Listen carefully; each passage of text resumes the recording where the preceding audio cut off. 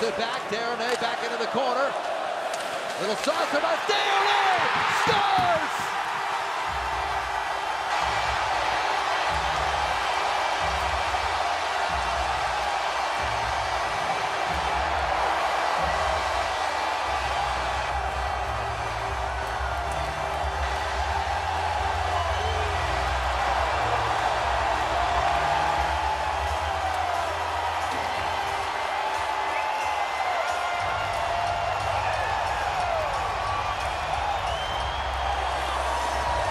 Down 3-1, they claw and scratch to get it to overtime, and they have been relentless throughout this overtime period.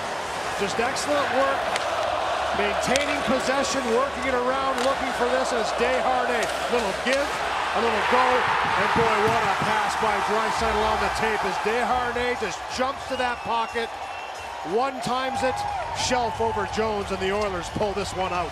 It was Desharnais who made the big play to Clefbaum on the game-tying goal, and who had David Desharnais in the overtime pool tonight in Edmonton. You can't thread a needle better than that for Leon Draisaitl, one of the better passers in the National Hockey League. And for Desharnais, he knew he had to get to that spot. He gets there, and he gets rewarded with a huge overtime goal for his team.